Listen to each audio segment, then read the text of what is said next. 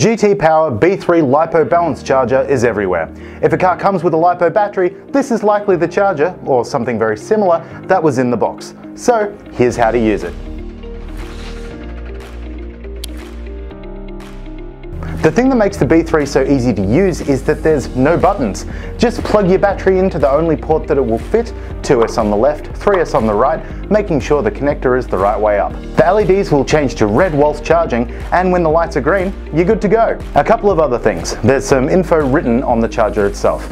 It will charge a 2S battery at 1.5 amps and a 3S at 1 amp. But only one at a time. Flashing green LEDs mean it's ready to charge. Red means charging and green means charged. The cell indicator LEDs appear to be wired from right to left, meaning cell 1 is on the right, cell 2 is in the middle, and cell 3 is on the left. If you're only charging a 2S 7.4 volt pack, there's only 2 cells, so the cell 3 LED will stay green because there's nothing plugged into it.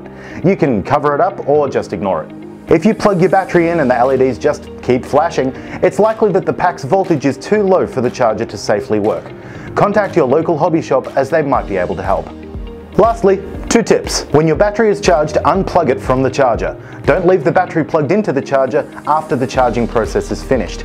And especially, don't leave it plugged into the charger if you've unplugged the charger from the wall. The circuit is still connected, and this can drain the battery completely flat, causing irreparable damage. The B3 can't storage charge LiPos, but if you don't plan to run your car for a while, don't leave batteries flat because LiPos hate that. If the mighty B3 is your only charger, just stick your battery back on charge for about half an hour to an hour to top it up. This won't perfectly balance the cells because the B3 doesn't have a proper storage mode function. You'd need a proper smart charger for that, but it's better than leaving them flat. That's it, an easy video for an easy charger. Thanks so much for watching. Bye.